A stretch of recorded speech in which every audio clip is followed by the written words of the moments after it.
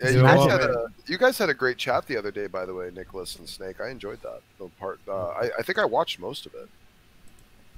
Well, Smokey, Yeah, it was all. what do you think? Because you said the first time we chatted, you said that you kind of agreed with uh, my point about how we don't know whether the that maximal that is the hypothetical is the actual maximal, and I was trying to get Nicholas to kind of connect the dots there for me. Go ahead, Nicholas. He was asking you, Oh, oh! right? You were asking me. Were you asking me? Yeah, because you mentioned something about agreeing with me about that part of the argument the first time. Oh, okay. Run it by me again. I'm sorry. I actually thought you were addressing Nicholas. I was paying attention to chat. I'm sorry. Run it by me one more time. Yeah, I mean, I don't need me to rehash it because that was like last night or something, wasn't it? Well, there was, yeah. Well, you guys With were me and having a Nick. chat. Yeah, Yeah, you guys last were having night. a chat last night. But you had a conversation on my channel initially, where I think you guys were kind of just like going through it, like top to bottom. Yeah, so I think where you were saying you actually agreed was when I was saying that there was this hypothetical maximal, and Nicholas was saying that the more maximal its qualities, the more likely it is, or um, Right. this hypothetical maximal that it exists, but we don't, or that we can hypothesize about, but we don't know if it actually does exist. Right. And I guess that's kind of what I was drawing from, of looking at it from, like, I think what I was kind of almost saying or trying to draw at is that was one, to me, a weaker component of it, because there was like a unsubstantiated presupposition in it. Like that there needed to be something to almost sure up the base of that standard, that the that this being this the likelihood of this being existing is high. I feel like there was some sort of potential, like there needed some sort of evidence base or logic base to kind of more support it, because it felt like it was kind of just sitting out there on its own type thing. Do you get what I'm saying? Yeah, I agree. Maybe Nicholas could help us there. Maybe he could clarify it or connect it for us a little better. It seemed like it was one of those things where if this thing exists, if this was the case, then the rest will flow and follow. But then we were kind of like, okay, what is the justification for this base argument of the Exactly. maximal existence thing actually being that which exists? Or is it I guess, let me try and rephrase, let me try and redirect this to try to make it a little bit simpler and easier and maybe more in question form. um, is the maximal being actual or potential, and how do we know? Oh yeah. So then, how I addressed that in the argument, I don't think you were there for the entire stream, so I don't think you were there when it got to this point. Okay. But Snake was using examples like maximal whales being a maximally large whale being larger, and a maximally high penguin being higher, like a penguin on the moon, Okay. and a maximally tall tree being taller. And in this case, I was using the maximals of my defined terms of harmony and purpose, and those cause the hypothetical to be more likely. So instead of like a hypothetical maximal tree, hypothetical maximally tall tree being taller, we're talking about a hypothetically um, the hypothetical maximally likely being more likely. Right. Well, I guess And from so but if I can just finish real quick, yeah, no, I'm because sorry. the conclusion that comes to is that the idea is that this is the best argument, so it's the most likely source, and that's where it's going. And then if someone has a better suggestion, I'm kind of all ears and ready to fight it out. Sure. But that was kind of where I came to, I guess, yesterday. I guess maybe how I'm kind of seeing it, maybe I'll let Snake respond and he can kind of chime in here a little bit. I guess maybe how I'm seeing it, like, Kind of like a floating art sculpture, like where you kind of have these three components, and they're not actually standing on anything, but they're floating there. They're there, and they're all relying on each other, but they're not relying really on anything else. You know what I mean? Like it's it's almost like a floating construct. I get your argument, and you have these chains of logic that kind of lead to the existence of this greater optimal being, but that chain, those things underneath it, kind of seem to be lacking their own supports. I guess is maybe.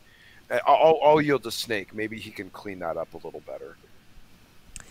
Well, yeah, I mean, he said that it's a special case for the creator of the universe where that same argument doesn't work for, like, the hypothetically maximal hamster doesn't necessarily exist just because this hypothetical has more purpose than some other hypothetical or actual. But but when applied to the creator of the universe, this argument works because it's a special case because it's responsible for its own existence. And while I think that it could be true, but it still doesn't quite connect the dots. Like, so why does it being responsible for its own existence make it exempt from this type of reasoning? It's not being exempt from anything. It's changing the function. It's changing, the process that the logic is going through. So if we change the hypothetical qualities of something that's responsible for its own existence, we can alter our hypothetical to be more cohesive or more similar to truth. We can get a better and better hypothetical. And then I will say this. I like how Nicholas is constructing it through the realms of potentiality and probability. I do like that, Nicholas. That you're not making it more of like a proof claim. You're making it, this is the more reasonable of the options amongst them. So I think I understand.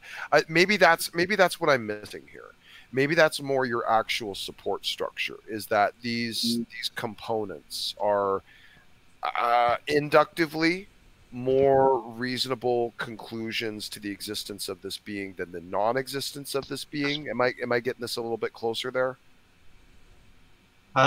Yeah, that's a big part of it. I appreciate doing the very best with the argument and taking the criticism full on, but really the argument is formed to express what I discovered about what is, from an objective standpoint, the most likely source of existence.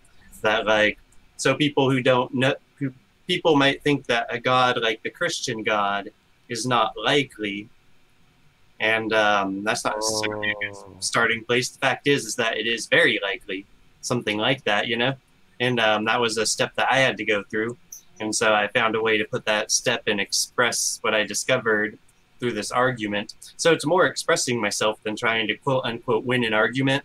But it's part of like the review process, right? The peer review to see what I can do winning these debates. Right. So that might explain it some when you talk about like it's not appealing to like exact proof. It's like, yeah, I don't know if it'll get to exact proof, or I consider it proof based on some of the intuitive obviousnesses involved. There's some intuitively obvious things that allow for, I guess, presuppositions that make it very strong. Interesting. So he still isn't able to bridge the gap between a hypothetical maximal and an actual maximal.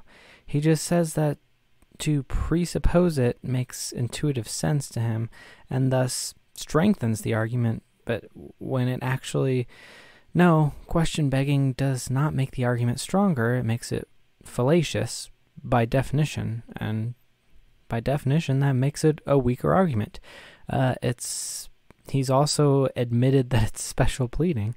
His argument is that a being of maximal purpose and harmony, which is also the source of all existence, must have maximal intelligence and therefore is maximally likely to exist. None of this follows. It does not follow that the actual source of the universe has maximally conceivable harmony, purpose, or intelligence, nor does it follow that these traits actually exist, at least all in one being. He admits that none of this follows with any other type of argument. This is basically the ontological argument, which was defeated with the greatest possible island type of refutation. But he says this is a special case. It doesn't follow those same rules because this hypothetical thing that he's talking about is hypothetically responsible for its own existence.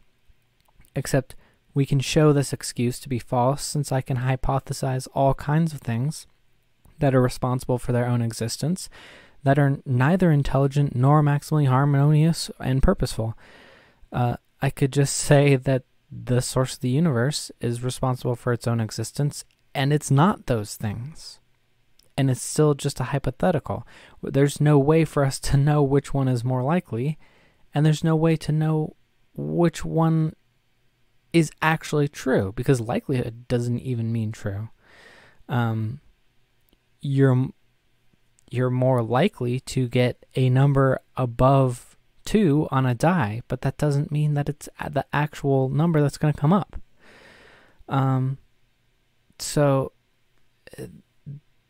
this is why he has to beg the question, because if this was true, we could have multiple contradictory causes of the universe that had to be true by that same metric. The premise is not known outside of the conclusion, so he has to assert that this God being exists as an unsound premise in order to conclude that it exists. So it's still a bad argument.